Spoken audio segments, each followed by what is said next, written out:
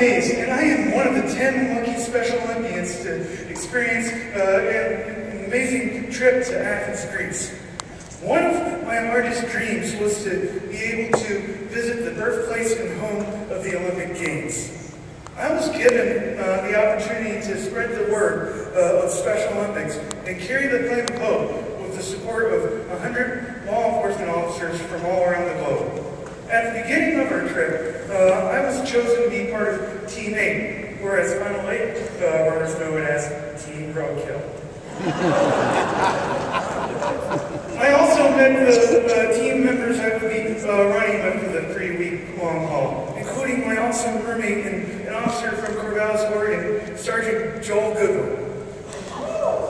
The first week was about building excitement in Athens for the World Games as we ran through the busy city streets. One of the coolest memories of the beginning of the trip was getting to run to the top of the Acropolis. I helped to carry the flame of hope down through the city streets after the torch was lit in front of lit from the rays of the sun.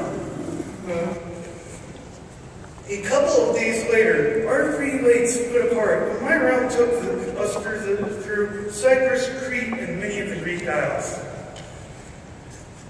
There are so many special memories to tell you about, but I have a few that I'd like to share with you. Probably one of my funniest moments was when I received my first gift from the mayor of Larnaca. I opened the box, and to my surprise, it was a statue of what appeared to be a naked lady.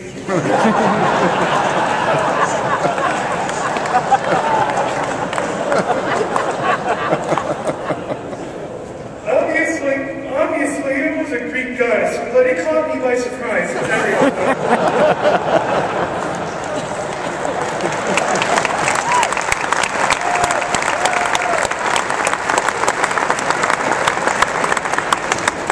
A special moment was the opportunity to give my final speech in front of Tim Shriver, many of the athlete delegations from around the world, and the people of Greece, and the ancient castle on the island of Rhodes.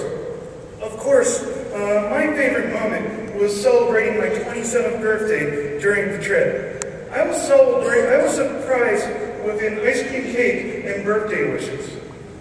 Finally, the coolest memory was walking into the opening ceremonies in the same stadium where the modern Olympic Games began. I stood along the stage with my fellow teammates in their official uniforms as the flame of hope was carried throughout the stadium to light the cauldron and begin the 2011 World Summer Games.